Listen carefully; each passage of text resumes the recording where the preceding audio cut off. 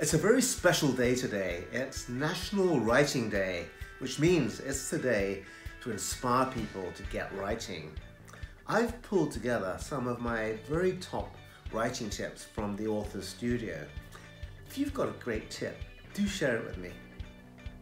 Find someone you trust who you can show your work to. Just write what you know.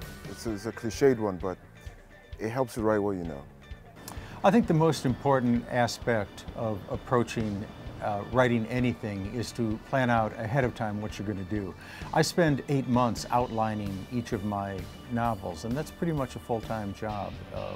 Joyce Carol Oates said, if you don't know what the last sentence of your book is, you're not going to know what the first sentence is. My writing tip is that I only write when I feel it from the heart and the head. I never have what they call writer's block.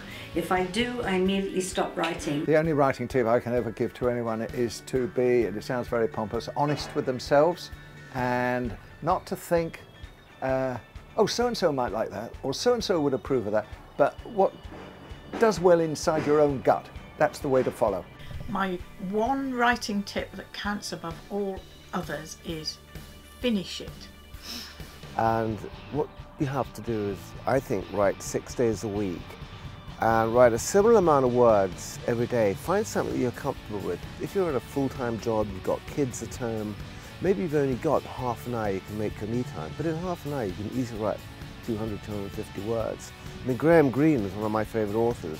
Didn't write a lot, he wrote 352 words every day, and he'd stop at 352. Sometimes in the middle of a sentence, that actually is quite good because then you can easily get going again. Getting in that rhythm is so important. You can't write a few pages, go away for a week, 10 days, 2 weeks, come back, write a few more pages. You've got to get in that flow.